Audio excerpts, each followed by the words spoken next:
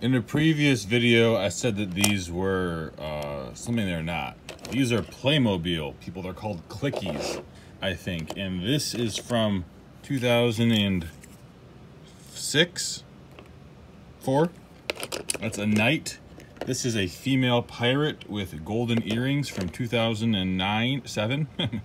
Wrong on the years. And this one, I'll show you the year before I say it, 2009. It was another knight, 2 green knights. Are these the green knights from King Arthur time?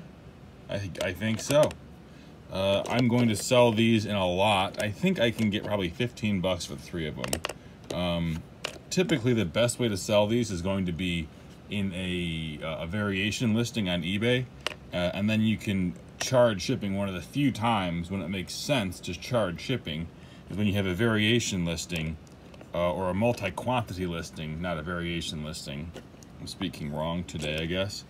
And you'd have all of these on the same listing, and so a buyer could go through and pick which figurines they want and then pay a combined shipping rate, and all of the figures would be consolidated there.